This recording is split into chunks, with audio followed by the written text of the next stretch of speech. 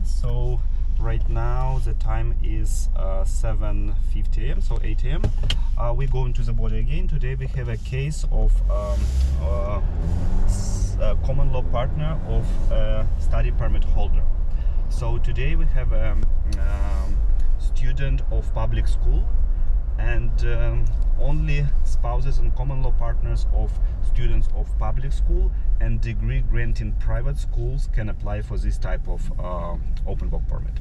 So because we have common law case, we have to prove the genuine relations between a couple. So the main document to prove this will be a lease agreement. So every time you prove a common law relations, you have to prove that a couple have at least 1 year of living together at the same place.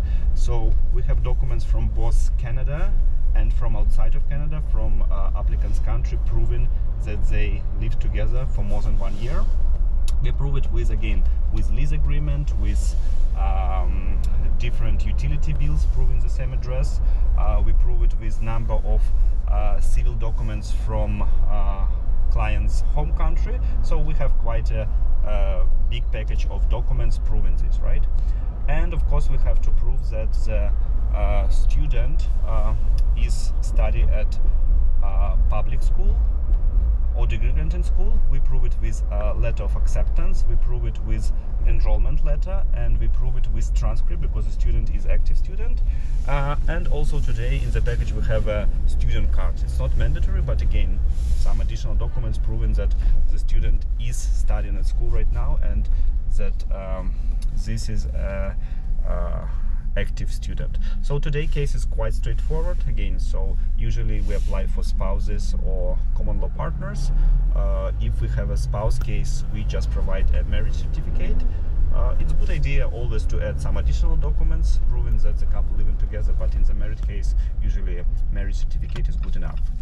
And documents for students. So quite straightforward case. I hope we will be done within 2, maximum 3 hours, and we will be back in office before 1 p.m. today. Thank you. So you can see on the right side there is a duty free shop. Yeah. So please don't go there anytime you you do flagpoling, okay. Because on return back you might have extra 15 minutes of your time declaring whatever goods you got there. Yeah. Also when you drive, so don't pass over this this parking, right? Because if you cross this point, you have to drive with your car. You cannot do pedestrian anymore. So basically we'll park here right now and we go to the border. So we are walking 500 meters between the Canadian side and American side. So on the right side you can see it is arch. It's right in the middle between Canada and United States. And on the left side actually you can see residential area. So surprisingly people live at the border. It's a nice place to live in, I guess. So today is not busy at all. I saw just one car passing by. So early morning is the best time to go to do flagpoling, because otherwise you can wait in the line. So it's just 500 meters to go. We right now go to American side, and the reason we go there, we have to get a flagpoling paper. So later when we come back to Canadian side, we have to present this flagpoling paper. So see you later.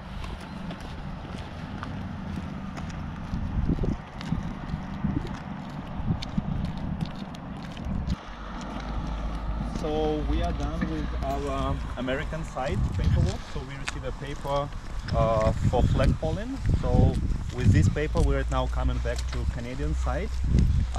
Again, another 500 meters back. So as you can see, no traffic at all.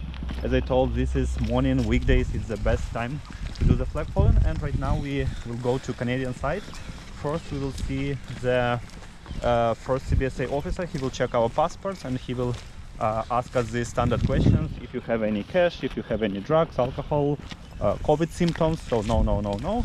And after that we go inside the CBSA office, where we will talk to officer who will make decision.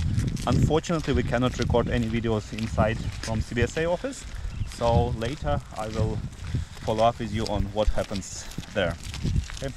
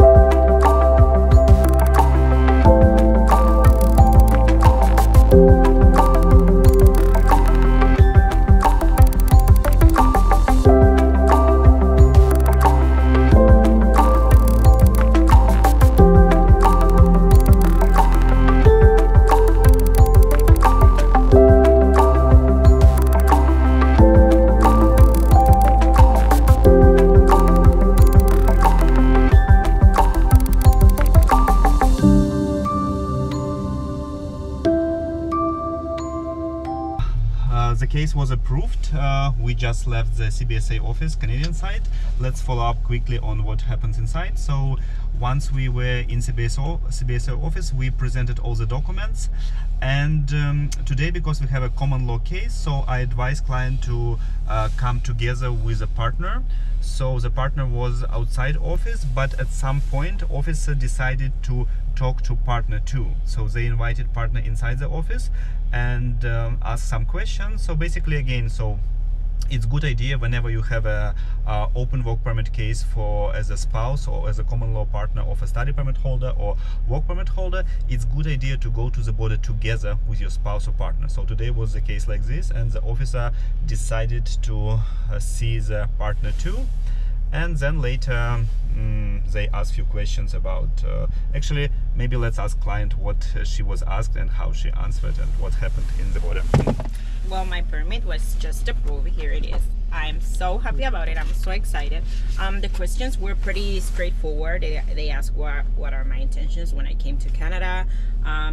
They are not pretty hard questions, just so it was a pretty fast process. We just waited for like half an hour and then I get approved. So I'm pretty happy about it. I'm so excited.